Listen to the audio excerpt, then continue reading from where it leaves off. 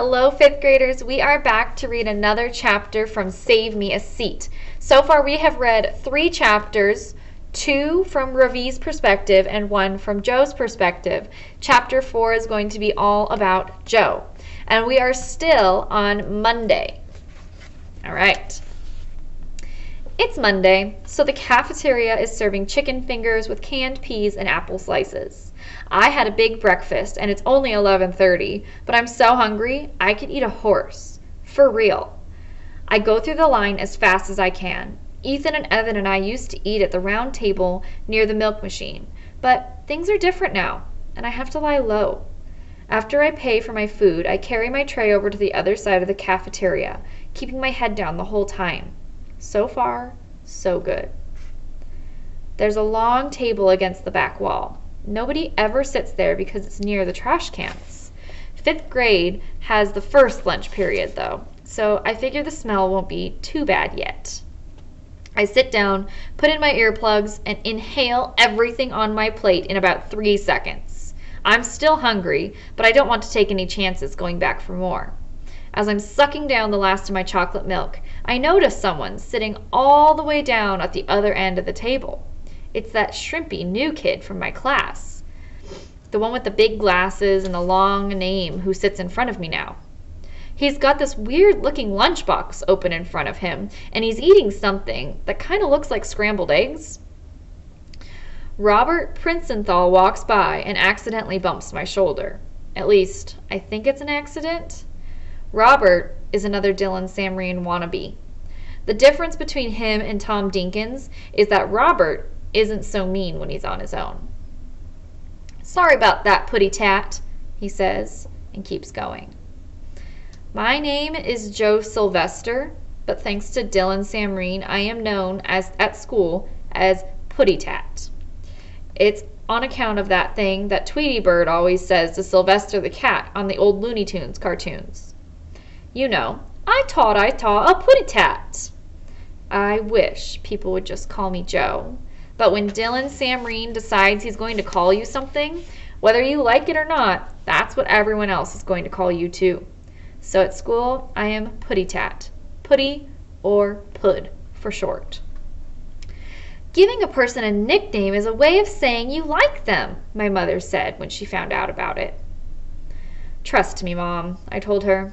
Dylan Samreen does not like me.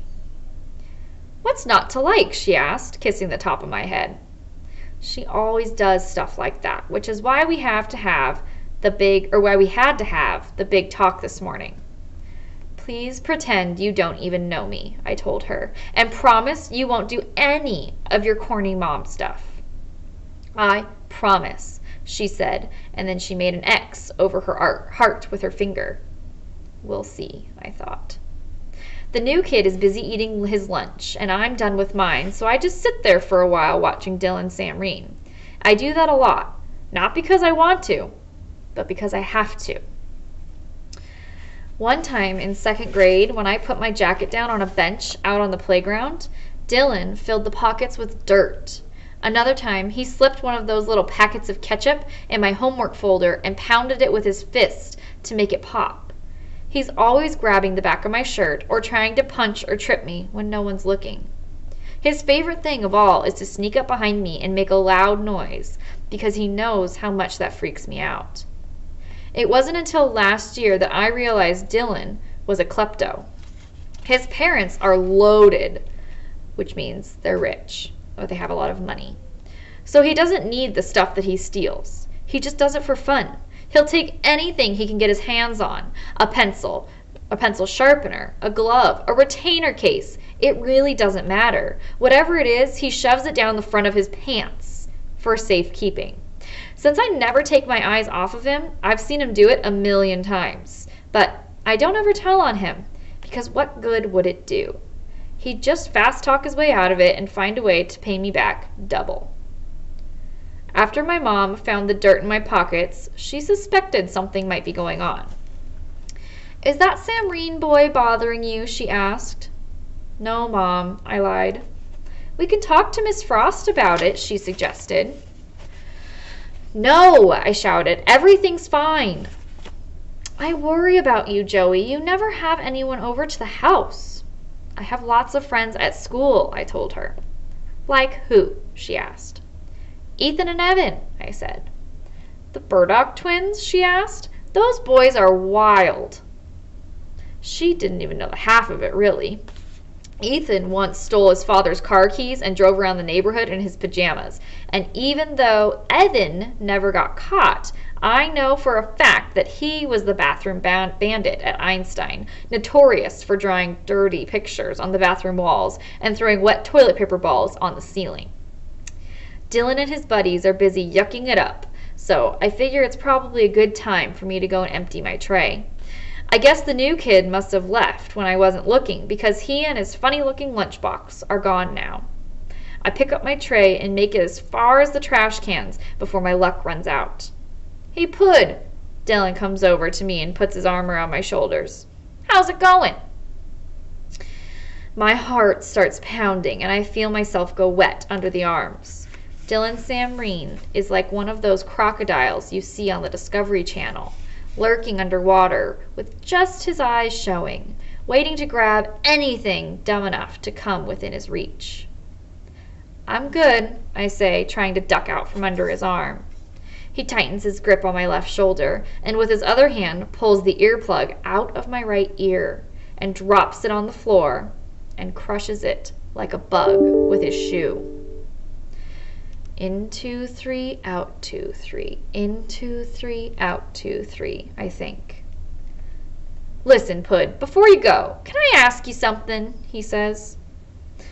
I guess so. I look down at my shoes. It feels weird only having one of my earplugs in. I feel lopsided. Is it my imagination, or does that new lunch monitor look awfully familiar? Dylan puts his mouth so close to my ear it makes me squirm. I don't say anything. I just keep my eyes glued to my shoes. In 2, 3, out 2, 3. I notice one of my shoelaces has come untied.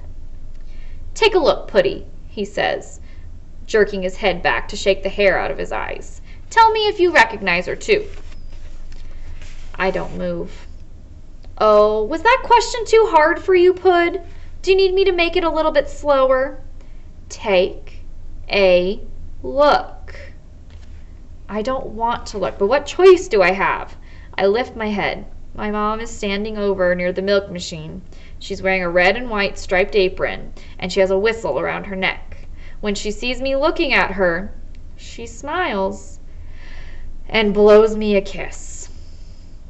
I honestly think I might be having a heart attack. This is exactly what I was afraid would happen. It's the whole reason we had to have the big talk this morning.